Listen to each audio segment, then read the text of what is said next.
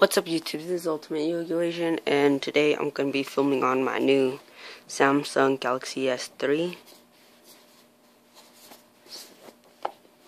So yeah, it's a white one, but I don't really like the camera quality because it if I'm trying to focus on this Thunder King, and then I move like a little and then you have to start focusing and you can hardly even read it.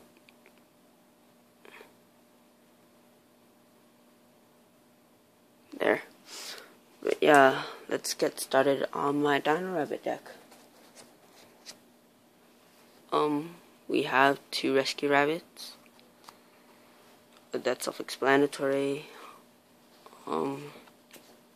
3 Sabersaurus and 3 Rickpuzzles.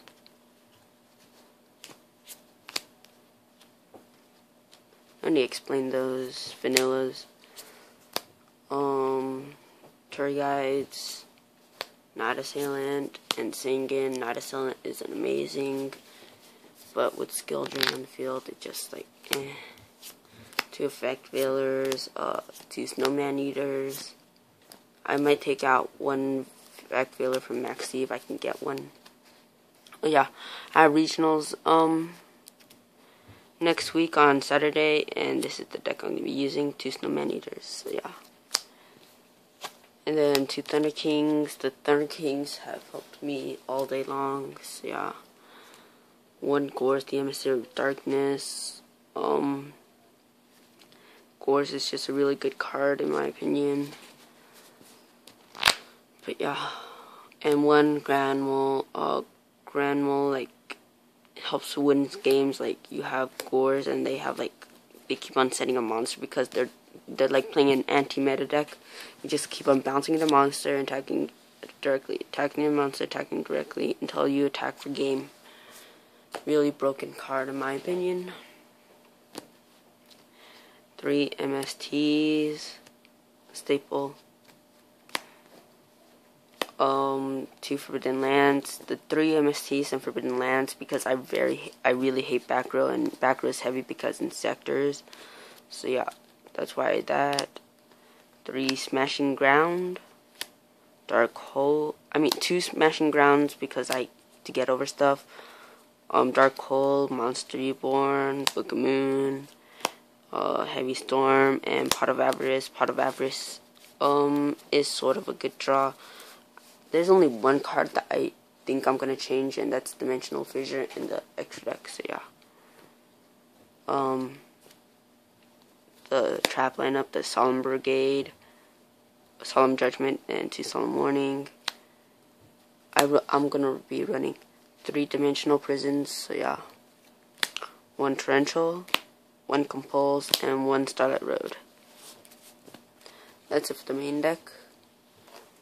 Side, 2 Kinetic Soldiers because he's just broken against a lot of matchups. 2 Gemini Imps. For Dark World, 1 Marshmallow for those OTK decks. This is the only card I feel like I want to change a lot.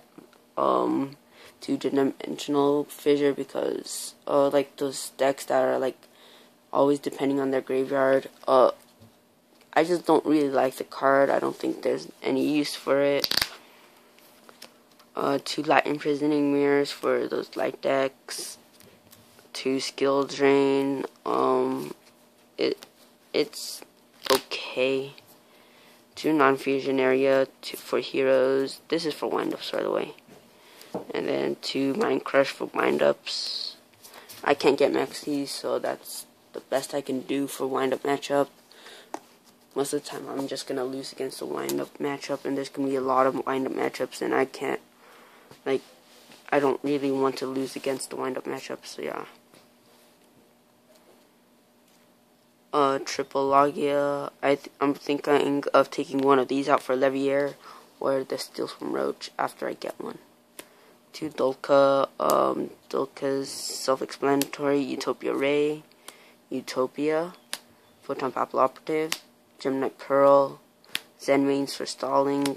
Number 17, Leviathan Dragon. Number 30, Acid Golem of Destruction. Stardust Dragon, Catastor, and Steel Swarm Roach. So yeah, guys, that's the Dion Rabbit deck profile. It's pretty generic. So yeah, if you guys liked it, give this video a thumbs up. If you guys didn't, give it a thumbs down. And if you think it's very generic, don't just tell me why it's generic, because most of the Dion Rabbit decks I'm seeing don't like run main deck Smashing Ground or Steel Swarm Roach or anything like that. So yeah, guys, thanks for watching. Peace.